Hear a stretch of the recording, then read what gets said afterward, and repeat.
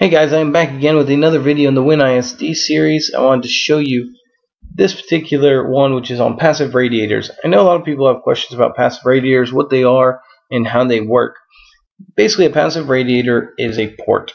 It is a way to tune a speaker to a certain frequency without having to worry about ports. Now, the reason why you would want to do this, one, you're terrified of ports. If you don't want to put a port in, you don't want to worry about tuning frequency. Okay, great. Two, if the port is the only port you can fit in the box, for example, is too small and is going to create chuffing or port noise, then you're going to want a passive radiator. Another reason why you may want a passive radiator is the box is too large that you're trying to put it in. Passive radiators typically take much smaller box. So you can actually have a much smaller box and get similar performance out of it. Sometimes it's a little less performance, but it's pretty similar. So here's what we're going to do. We're going to create a new project and show you a passive radiator and how to tune it. Now, a passive radiator does not have any motor or anything to it. Okay, a passive radiator looks like a speaker, but there's nothing to it. The only thing that's on the back of a passive radiator is typically a bolt of some kind that allows you to put washers on it. The reason why it does that is it allows you to add weight, which changes the tuning frequency. And we'll take a look at that.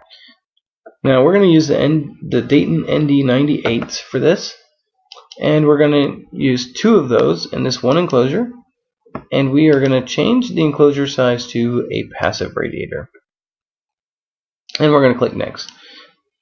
Now you're going to put your passive radiator the parameters in here. You're going to find those on the website that you buy your passive radiator from. If you can't find it, like if you're on eBay or something, they may not have it. But places like Parts Express or Dayton Audio, which sells their own passive radiators, places like that will have the specs for these. And you're going to want to put these in. This is actually a Dayton Audio 6.5-inch passive radiator. Typical, what you want to do is double the passive radiator for the size speaker. So if you have one 12-inch sub, you need two 12-inch passive radiators, typically. You're going to see that's not the case in this particular scenario, as we're doing two 3.5-inch speakers with one 6.5-inch, and it does work. So let's click finish. When we do, we're going to get a warning. And this warning basically is just saying that you need to fine-tune and adjust it by hand. If you take a look, this, like I said, the WinISD typically figures everything out for you. It doesn't with passive radiators. Passive radiators, you have to do it yourself. There's two things with passive radiators that you need to adjust. One, the passive radiator itself. You can change the number of passive radiators, 1, 2, 3, 4, 8, whatever, and the mass. These particular speakers luckily don't need any more mass. If you add mass to it, it lowers the tuning frequency. Okay, so if it's tuning too high, like if it's tuning at 100 Hertz and you want to tune it down to 60 Hertz, you're going to need to add mass. And then the last thing you want to look at is the box. The box is the volume, and then also gives you the tuning frequency. Now we can see that it's tuning too low. It's tuning at 42 Hertz, which is somewhere in this range right here. And our F3 is about 63.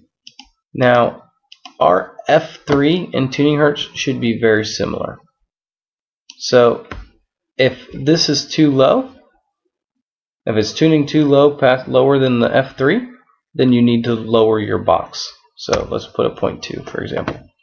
So, 0.2 is at 60 Hertz, and you're at 63 Hertz F3. So 0.2 would work just fine if you wanted to build that box. I am actually going to do a 0.182 or somewhere in that range box. And once again, you have about the same tuning, 63 Hertz and 65 F3. That's perfect. Anything in the 0.2 to 0.182, somewhere in that range is going to be fine. It's going to tune it well.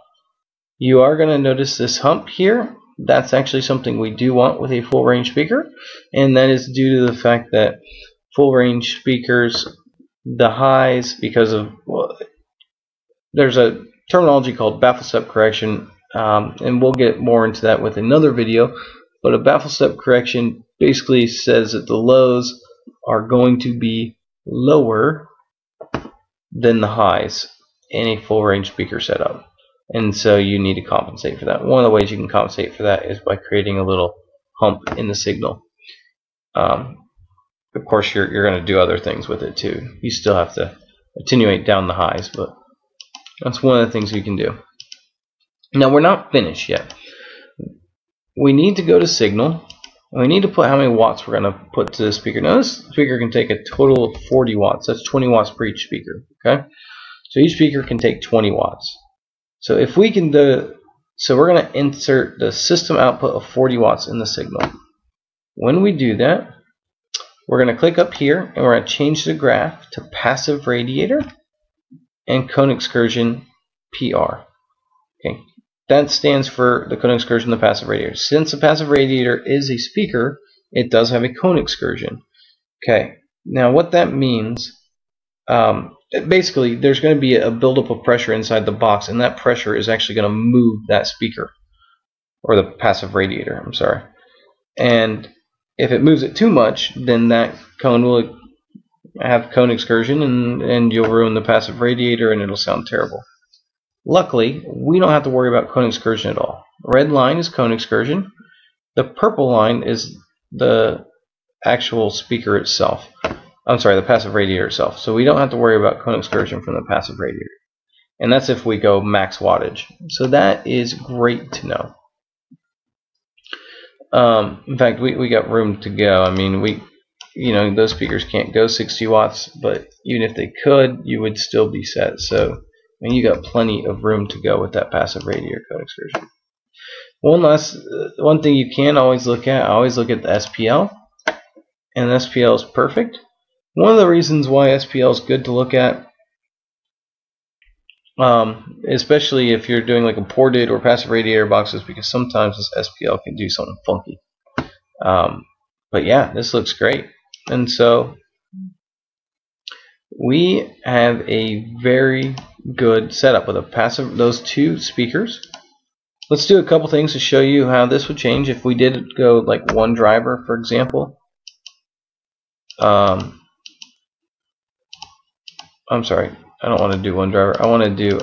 If we wanted to add mass to that one passive radiator, you see you're creating a hump down here because you're now tuning it way lower. You're tuning it at 43 Hertz.